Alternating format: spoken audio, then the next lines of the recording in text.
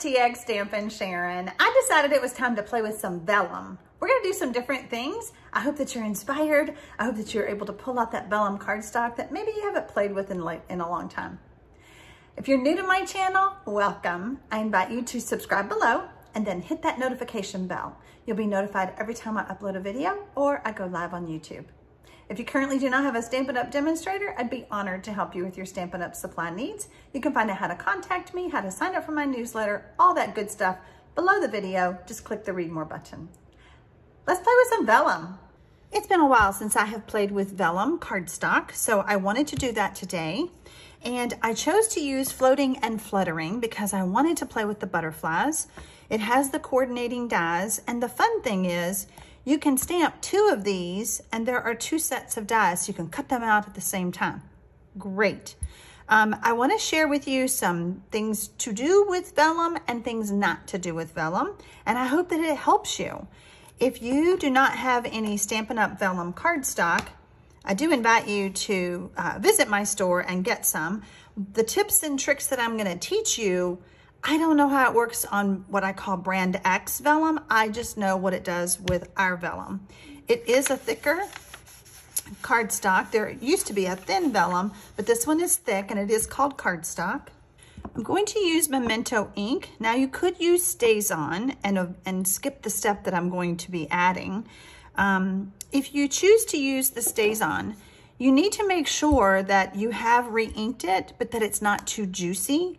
I'm going to share with you some things, some samples of what it looks like if your ink is too juicy, and that just means too much ink refill on there. I like to ink up my stamp upside down because it is a good size stamp. It's not huge, but I just like to do it this way. And then I'm going to stamp straight down, and I'm really going to press, and I'm going to hold that for just a few seconds. I want all that black ink to get evenly onto my cardstock. And you will find that you have to peel it off. The StazOn, you may have to really peel it off. And if your ink pad is too dry, whether it's the Memento or the StazOn, then you may see it kind of spotty, or that it didn't ink all the way onto the cardstock. But again, just make sure that you have recently inked up your stamp pad. Now, this is wet, okay? I'm going to go ahead and do 3 of these for the 3 different ways I'm going to share with you how to use the vellum. And one of them, I think, looks like a stained glass. So again, just holding it.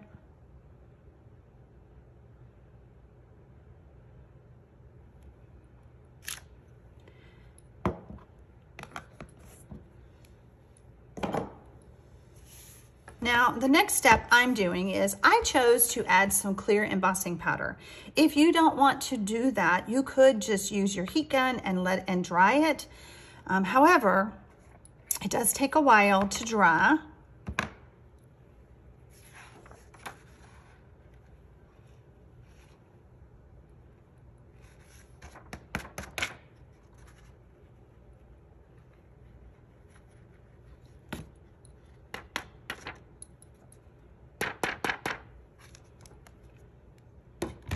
Next, I want to talk about the Stampin' Up! Heat gun.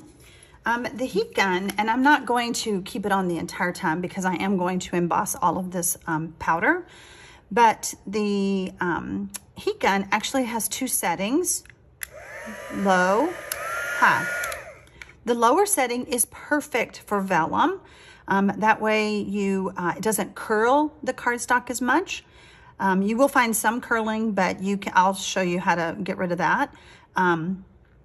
But if you put it on the higher setting, you have a greater chance of burning the cardstock and of having a lot more curl. Make sense? Okay, so I'm going to go ahead and get started. Now, over the years, it has been said you could emboss 2 different ways. I can go from underneath, or I can go from the top.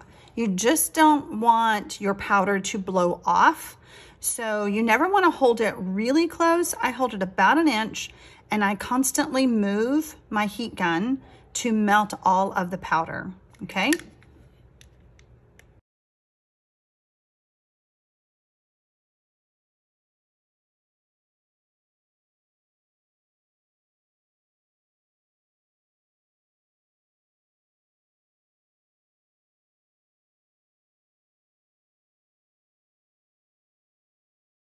So right there at the end, I put it underneath so that you could see the powder being melted. Now, I use clear emboss powder. If you have black, you could use that as well.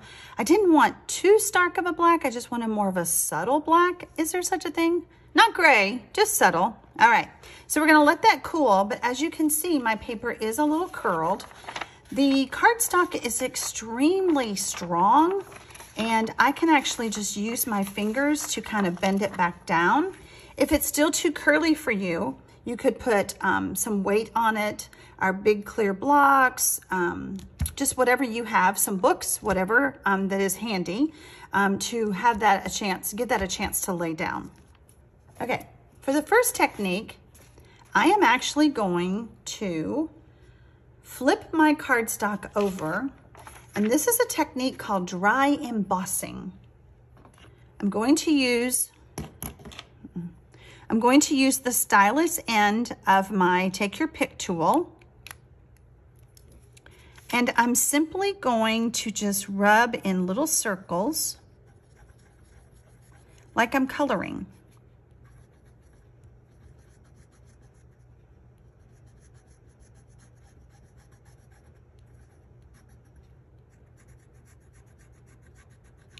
You don't have to stay in the lines.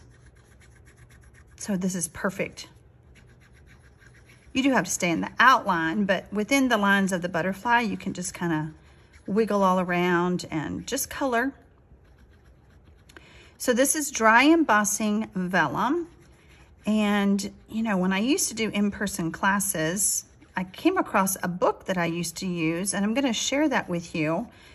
As you learn new tips and tricks, sometimes it's great to have a little book of some sort that you can refer to.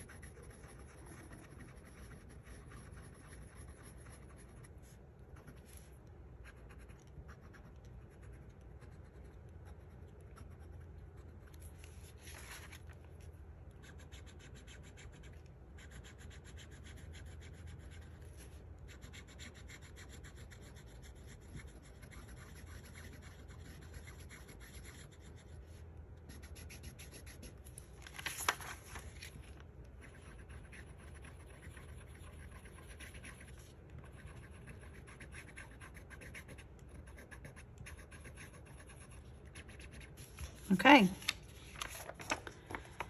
Oh, and it's really hard to see. Can you see the whiteness of it?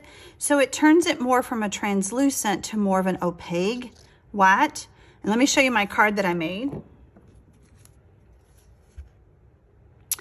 I cut off the leaves because I didn't have room for them, but you could certainly do that. And I added this to my cardstock.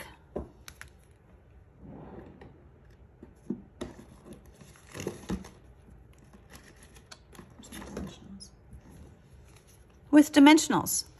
I put dimensionals under each of the sets of wings, and so it kind of gives it a puffy look, and it looks like they're flying off the paper.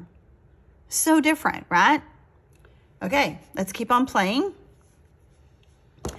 One more thing. If you find that you didn't get as much of whiteness, like some of my spots are not, you can flip it over and use the smaller end, and it will help fill in and give it more opaque.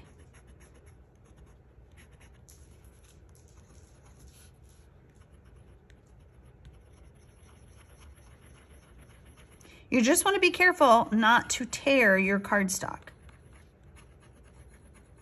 So while I'm adding good pressure, I'm not, can you see any difference? So I can tell a big difference. I know it's hard on the camera, but you want to add pressure, but you don't want to like really push too hard or you may poke it through. Although it's pretty, see, there you go. I poked it through. Okay, all right, let's move on to another trick. For my coloring, you can use Stampin' Blends or water-based. Not everybody has both, but I have the same colors in both. And so I wanna show you, I'm gonna use the Stampin' Blends because the water-based markers do take longer to dry.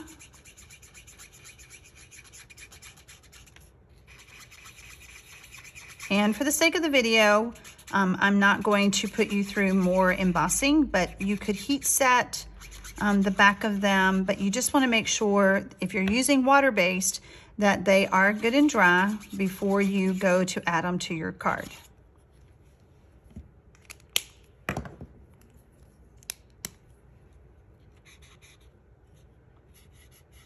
On my blog post, I'm showing you some close-up pictures of some of these.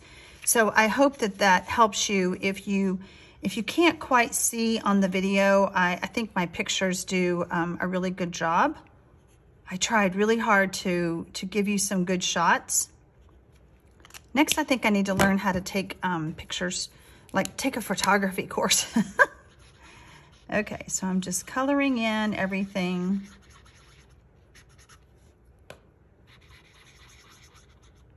You could certainly change the colors of your butterflies. You can add, and I think I did that on some of my samples where you change it up a bit. But again, I just want to show you what this looks like. Very soft and subtle, right? Okay, now we're gonna flip it back over and we're going to do the same thing, but we're gonna do it on the front, okay? And I'm actually gonna use my barrel tip.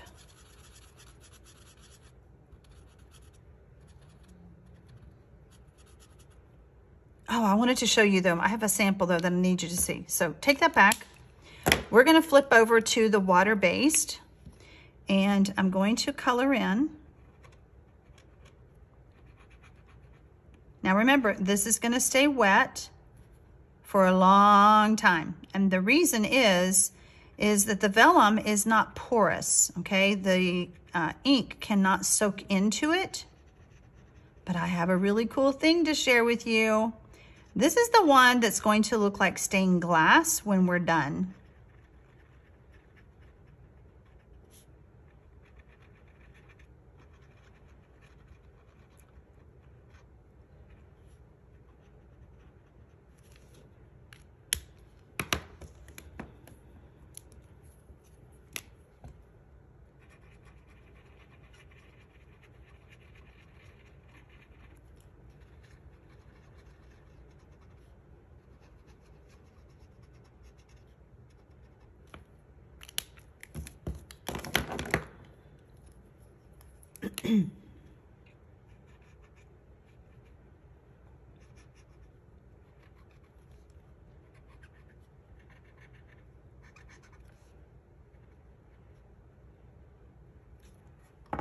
Okay, remember our embossing powder?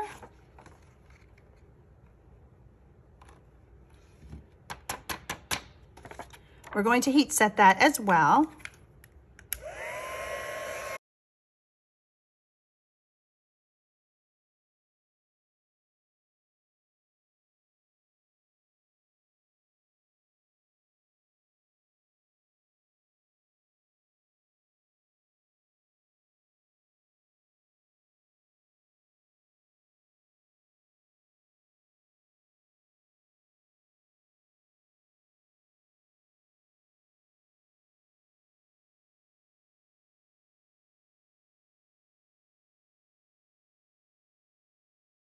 Isn't that so fun?